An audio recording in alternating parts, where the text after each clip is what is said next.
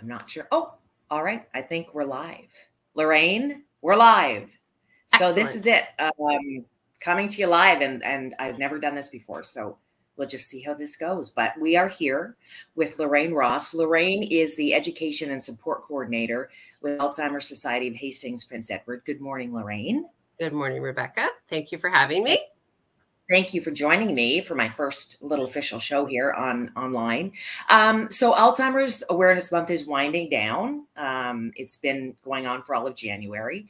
And I know, Lorraine, you in your role have been able to sort of utilize a very unique personal background to bring something very special to what you do. So just maybe start by giving us a bit of a background as to what you do every day in your work. Thank you. I will. So my job as Education Support Coordinator is to support families and caregivers and loved ones and people living with dementia. So part of the Alzheimer's Society things that we do is support and educate people, help them go through this journey, help them to find the goodness in the sadness, because it is a sad journey. But I always remind people that find some joy. And I know that sounds very sort of oxymoron, because the disease, as we know, is a fatal disease. But try to find that joy in there, because you don't want to look back and think about all the bad. You know, find some good in there. So our job is to help people find that and to navigate through that. Very good. And you sort of, this job wasn't something, I don't think, if my understanding is clear, it may not be, that it's not something you went after and you thought, oh, I want to do this. You sort of fell into this naturally, right? Yeah. So my background is nursing. I was an RPN for quite a few years, over 30, and a good chunk of that time I spent working with people living with dementia and their families. So I did adult day programming, as well as working in long-term care, and I worked in activation. So my job focus was very much dementia. And then I lost my job, as a lot of people did over the years. And this job came up, and I thought, you know what, maybe I could do this, you know? So yeah, here I am. I applied and they took me, and they still have me. So I must be doing okay. I must love you. So then I feel like what happened was, based on my conversations with you, knowing you personally, Lorraine, is you sort of discovered that, wow, this might be a really cool purpose that you just kind of fell into, because you have a bit of a backstory, well, a big backstory in your own personal life that you've been able to sort of carry over into what you do now. Can you talk a little bit about that? I can. Thank you. So my personal background in a nutshell is grew up in foster care most of my life, back and forth with my mother. Very tumultuous relationship. This is, you know, lots of people have those kinds of family dynamics, especially in my career. I find that out a lot. And so it's okay. Sorry, let me see where I was going with that. So in my job, I run an adult caregiver support group. So for adult children who care for a parent. So as we all know in life, not every family is the little white picket fence and mom and dad are happily married and everything's joyful and you have beautiful Thanksgiving and Christmas dinners, right? There's lots of families who are very dysfunctional, and that's just the reality of it. And so my uniqueness that I bring to that particular support group is that I actually do understand what some of those adult children are going through. I always say to that support group, your trauma is your trauma. And I firmly believe that. You know, you can grow up in that terrible environment right beside somebody, shoulder to shoulder. And the way you interpret that and the way they interpret that are going to be completely different. You can't point fingers and go, well, mine was worse than yours, because we all deal with things differently. We're individuals, right? We thrive and survive differently.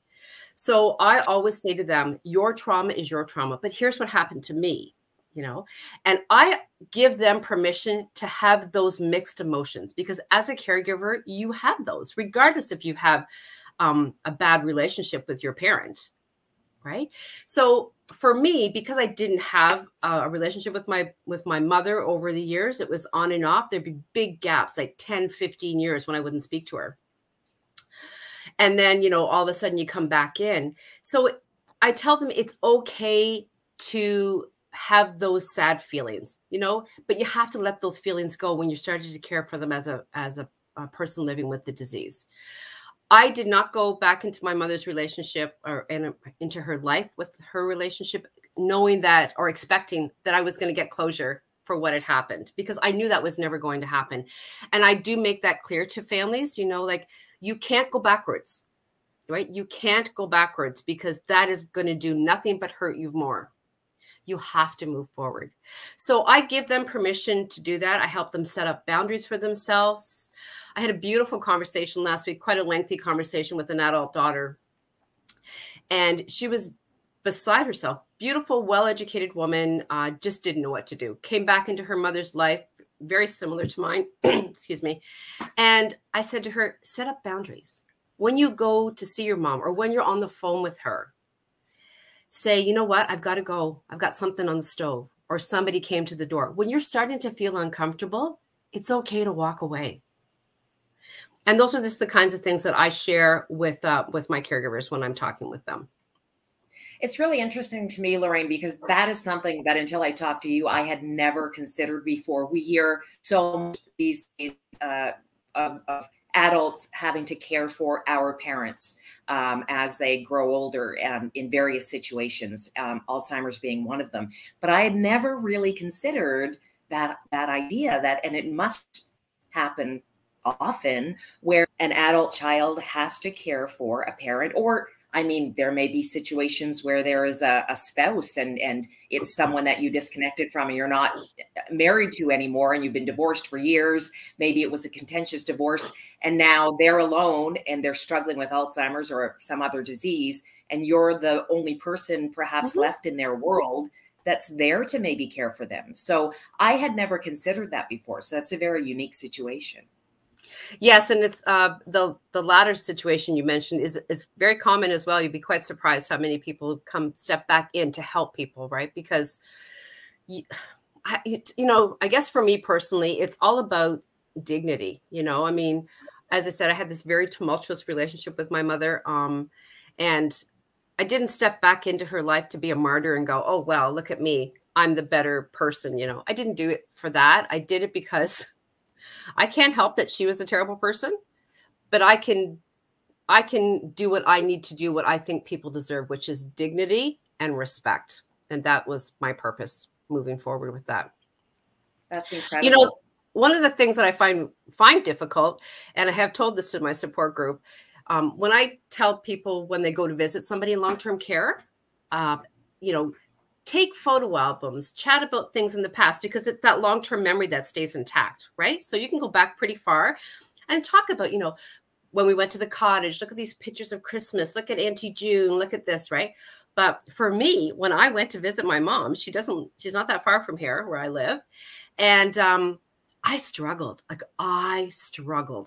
You know, I think I've got a pretty good tool bag, right? I've had a lot of professional experience working in this field with people living with dementia, and I worked in activation, so I know all about, you know, stimulating and all that kind of stuff. But honestly, I sat beside her, she took my hand, and she just looked at me, and I had zero. I couldn't think of anything to say, Rebecca. My heart was fluttering. It wasn't because I was afraid of the environment I was in. It was because I don't know what to do. I don't know how to engage. And we both just sat there, and she looked at me and she says, I'm sorry, I'm not talking much. I said, that's okay. I said, we can just sit here. We can just hold hands. It's all good, you know? And she just smiled at me. She goes, okay. And that's what I had to do. But my intellectual brain was just swirling because I thought, I've got to do something, right? Yeah. I had nothing. I had nothing to pull on because I didn't have that past relationship, right?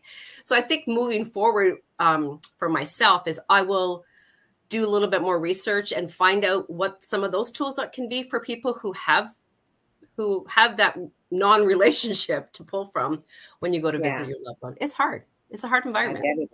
Yeah. And did that happen for you, that amazingly emotional moment that you just described? Did that happen before you got involved with the Alzheimer's Society, Lorraine? That was a while back, right? No, this just happened just recently. So I've been with the Alzheimer's Society almost 5 years. Mm-hmm. And because of a traumatic event in my mother's life, my brother who lives in the area helped move her, and then things just kind of fell apart, and we got her into long-term care. So she's actually in the area, in my area, and she's been there for about 2 years now, 2.5 years. But I will say, even though she was close and I was, taking phone calls and doing all those things, I didn't go and see her for probably a year and a half. I couldn't do it. I just couldn't do it. Even though she was small and fragile, I was protecting my own mental health. I had to really work myself up to go and see her. And it was funny because when I did go and see her, she recognized me. We had our COVID masks on, right?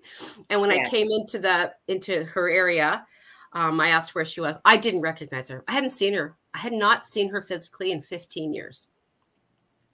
At least 15 years. It's when my daughter was in college at Fanshawe. So it was quite a long time ago. So I think it was 15 years ago. And I said to the nurse, can I just pull my mask down a little bit? She goes, yes. I went I said, hi, Mom, it's Lorraine. Well, I mean, I didn't look like this 15 years ago, right? And she's like, oh, and she kind of yelled out, and I thought, oh gosh, here we go. I thought, she was going back to being her old self. And she was good. She was happy, and I just kind of chatted. I showed her some photos. She asked me about my kids. She asked me what I did. She asked me questions, but there were things that she already knew. But that's the disease, right? So, but when I left, sorry, let me just back up for 1 second. I went at 11 o'clock because working in long-term care, I knew that lunch they start wheeling people into the dining room around 22, quarter to 12. So to me, that helped put me at ease because I knew I had an escape. Yeah. I knew that that's all I had to do, especially for my first visit, right? I had to make sure that I could get out. I needed to have a plan. So I wheeled her in. I said, oh, I've got to go. It's lunchtime now, and I'll be back. And that was that. I got into the parking lot, and I burst into tears. But I stopped myself because I didn't know why I was crying. I said to myself, why am I crying? I don't know why am I crying. It wasn't mad tears. It wasn't sobbing tears, which I thought they were going to be. I was just crying. I don't know if it was relief. There was a lot of mixed emotions there. And I really haven't really dissected what they were. I haven't delved into it very much, but it was very emotional. And so every time I go, I give myself a boundary. And I tell the people in my particular support group, give yourself a boundary. I used that I had groceries in the car next time I went. Mm-hmm. I've got to go. I've got ice cream in the car. Oh my gosh, you know what ice cream? It's going to melt, even though it's cold. And she kind of laughed, and off I went, right? So that was how I got out of it. So it's okay to do those things and use what I call creative communication. So you have to start, sort of spinning those little yarns because it's not malicious. It's what's going to help them, and it's what's going to protect you. And I think most of all, that's what's important, because for most people, they step up because it's their parent, and they've had, probably some of them have had a bad relationship with them, but it's still their parent. They still love their parent, and they want to be there. So they're struggling with that. So I think having set some boundaries and knowing that you can follow those, that you have those options, I think it's really important for people.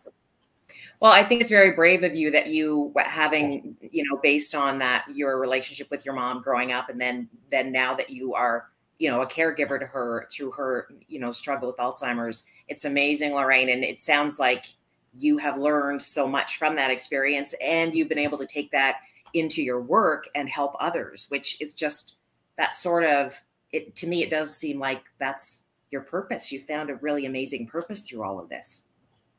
Well, thank you. And I think part of the catalyst towards that, my job and doing this, is because when I was young, I had a social worker. I had many social workers in my life, and they're great. They did a great job for me. But one thing that always really stuck in my brain was that they would say, you know what, Lorraine, it's okay. I understand. And it was that one word, understand, that always played heavy on me. All these years later, it's still there, because I knew they didn't really understand. You read a book that helped you to understand in that way, but you didn't physically go through anything. So you don't really understand. And for a long time, I wanted to be a social worker, but I'm too emotional. So I knew I couldn't do that job. Not that nursing's not emotional either. So anyway, it was a bit of a roller coaster choice. But when I say to my caregivers and support group, I understand, I feel very, very blessed that I can say, I really do understand. You know, I don't understand everything. Nobody does, right? But I have a lot of empathy and sympathy because I really do understand what you're going through. And if I can say one thing that can help them, to me, that's the best part. I mean, and we all do that at the Alzheimer's Society. We all are here to listen and support, you know, and especially through all of this, you know, crazy COVID-ness time. You know, our goal is to reach out to our caregivers and support them, you know, regardless of where they are. Absolutely. Yeah.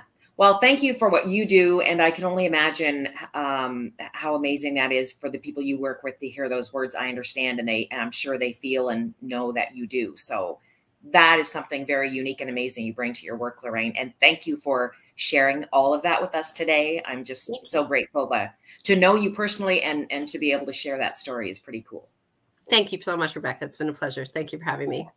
Thank you. And I want to say hi to Kimberly Ann, who just said hi to us. And I should have mentioned at the first that if anyone had any questions for you, they could feel free to ask questions. But this is a learning thing as we go. So next time we chat about another cool thing that you're involved with, the Cauldron Sisters. Yes. I'd love to talk to you about that sometime. And maybe we can invite some questions at the very beginning and have some people ask questions. And that'd be great. We'll just learn and grow together as we go with all of this. Absolutely. And that's what it's about.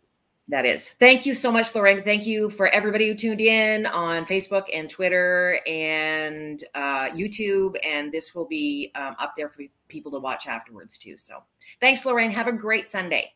Thanks, Rebecca. You as well. Have a great day. Great. Bye, everybody. Have a good day.